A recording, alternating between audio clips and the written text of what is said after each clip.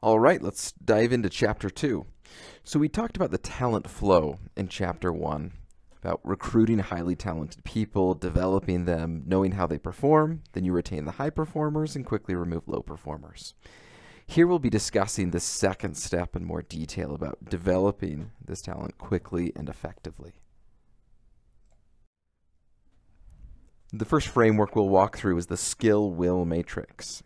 So first of all, most companies believe their top talent, the executives at these companies, they don't have enough top talent. They recognize this isn't an unknown.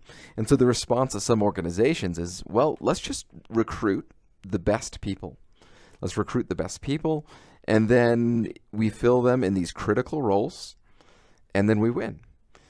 Well, that's not going to work, and it's not going to work for a number of reasons. The first reason is that there's frequently not enough people in the market to fill those critical roles. I mean, frequently that's the case. The second is that your organization is different in some critical aspects than most other companies. And even if you have someone walk in the door who is competent and knows what they're doing, there's going to need to be further development within your own company that applies to your own company's culture, industry, function, and organization.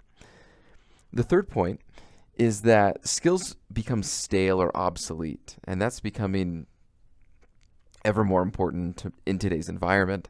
And so just to stay in place, it's like we're on a treadmill. We have to keep moving just to stay where we are, never mind pulling ahead in front of others. And so here's the skill-will matrix. Very straightforward. It's a very basic framework, but despite it being super basic, it's something to keep in mind, and it's incredibly useful. Now, obviously, quadrant 1 is the goal. You want those with high skill and high will. They know what they're doing, they want to succeed, and they're moving forward. However, most people, they don't just fall into one quadrant. They're constantly drifting.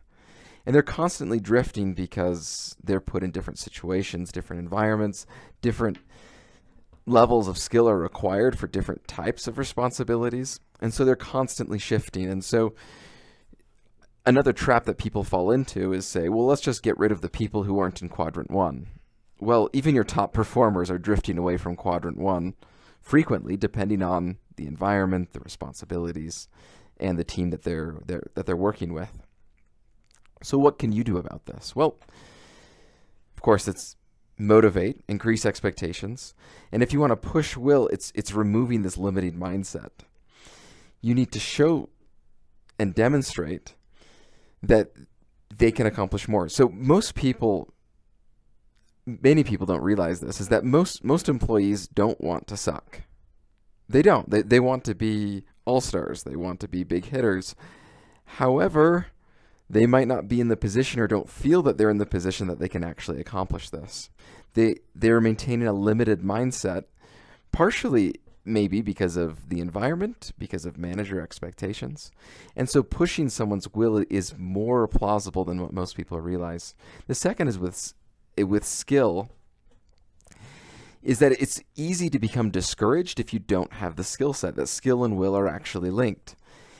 If you really, really want to succeed, but you just fail over and over and over because you don't have the training, you're going to get demotivated.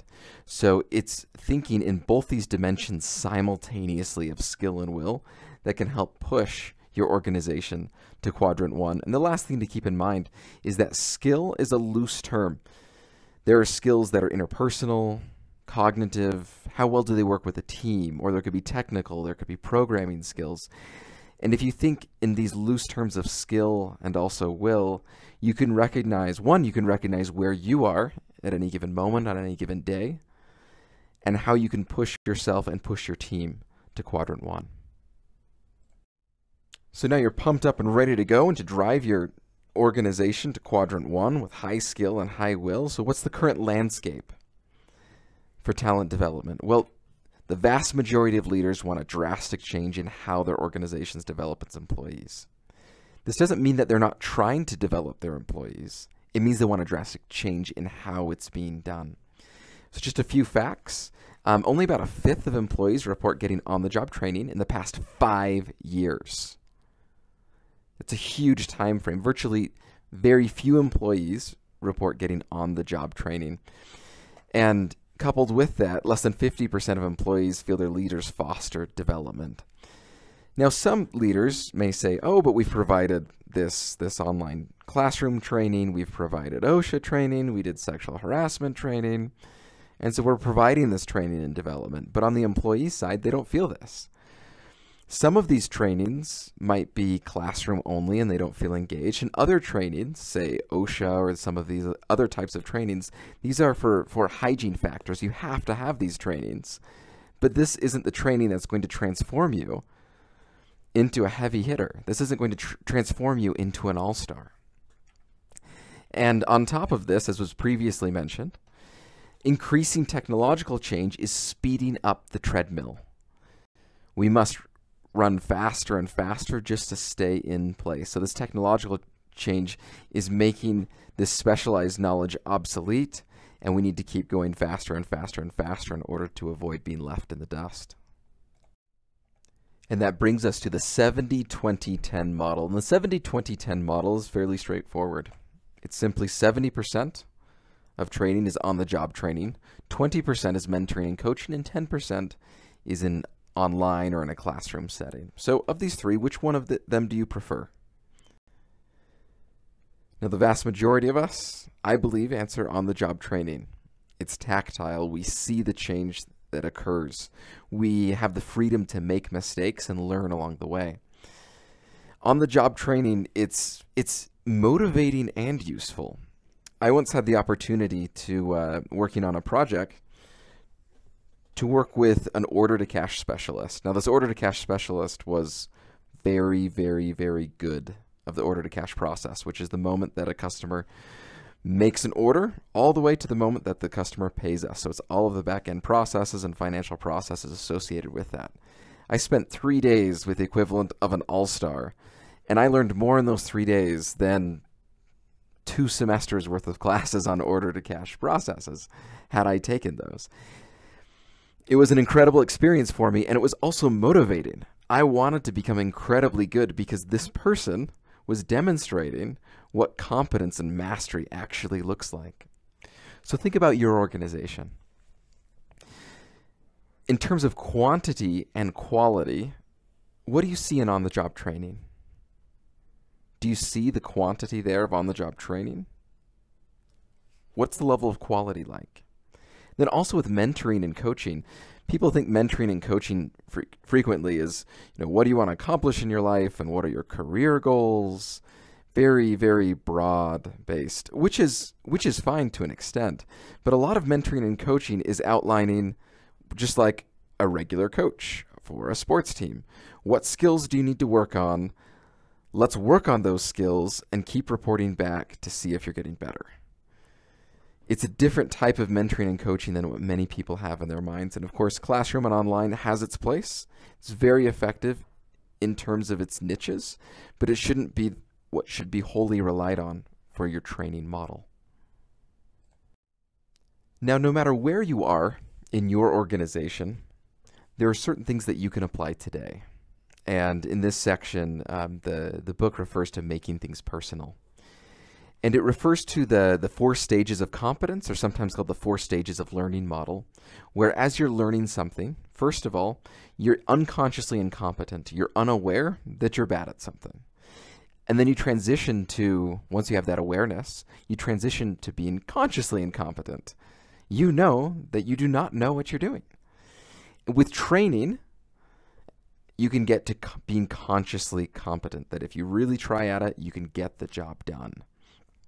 From there, with continued guided practice, you can get to the point where you're unconsciously competent, and then you can excel at it. Without even thinking, you can execute on that. You can do, say, an order-to-cash process. You could design it and improve it. You've done it enough times that it's become second nature to you. Now, in most respects, and in most activities that you're doing, you are not in the unconsciously competent category. I am not. None of us are. Most things that we do, we're not unconsciously competent at everything we do and everything we touch. We just need to recognize it. That's fine, but it just needs to be recognized. And this recognition can actually occur as a part of the company culture. And what this drives continuous improvement of recognizing we're not all at that level, not even most of us. It's very, very few of us, and we need to continue to excel. It's this repetition versus iteration mindset. Now, what's repetition? Repetition is doing the same thing over and over and over again. Now, what about iteration? Iteration's different from repetition. Iteration means you do it once, and the results of how you've done your first loop makes it so you make changes in the next iteration. You're learning iteratively. You're changing every time you're going through. And so think of these, look at these two phrases.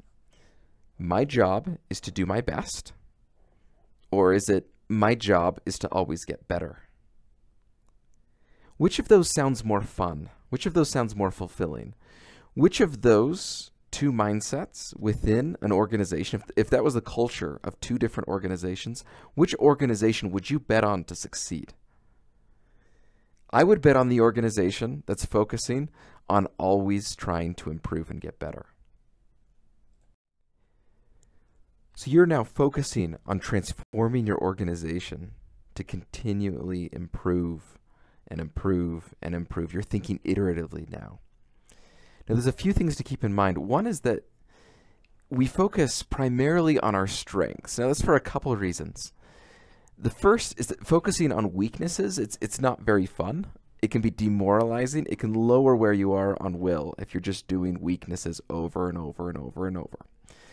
Now, shoring up critical weaknesses, that's important. However, you're going to have more success when you're focusing on your strengths. Now, a critical weakness that overshadows any strengths, yes, that needs to be worked on. But when you focus on strengths, what happens is that when you work on a team, every individual can bring their strengths to the team until you create a very strong team by each one focusing on your strengths. And this is interesting because what we know is that a well-rounded team member might not be quite as effective as someone who's, say, spiky rather than well-rounded. Spiky as in they have a handful of very, very strong strengths. They're uniquely strong in certain categories, and they can add that value to your team. And so you can couple individuals with certain skills together and create an all-star team out of it. Now, one great example that I like is Richard Branson. He's admitted in multiple interviews that he's not great at financial statements. That may shock and surprise you. That is not his strong suit. Now, he's a world-class performer in promoting and embodying a brand. That's his world-class performance talent.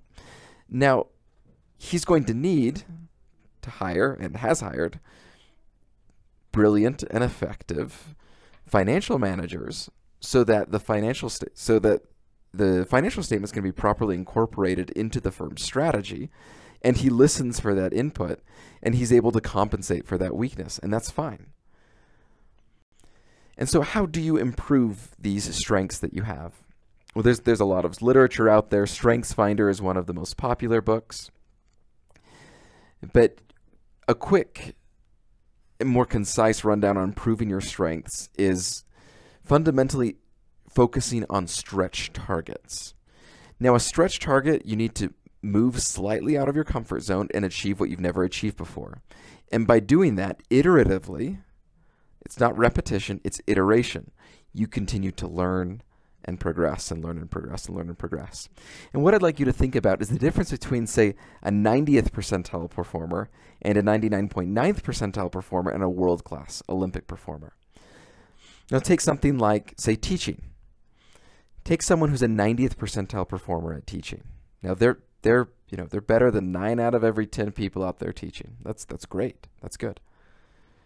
What about someone who's achieving 99.9th percentile? So there's better than 999 out of every 1,000 people who are out there. So how do you get from, say, average to 90th, and then 90th from 99.9th, and then 99.9th to, say, world-class Olympic performer, one of the 15 greatest people at that skill, say, in the world? Well, each one of these levels involves stretch targets. It involves basically putting on more weight, having the right instruction and the right feedback, and putting you into different and new contexts.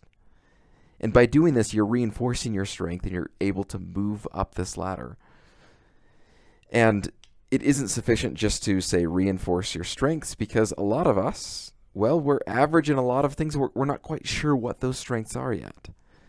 Well, in order to establish those new strengths, it's mutual learning and exposure. It's not just the stretch situations, but coupling stretch situations with those who do know what they're doing, who can instruct us, or like the order to cash example. Is this something, is an order to cash manager, that skill set, is that something that I could be amazing in?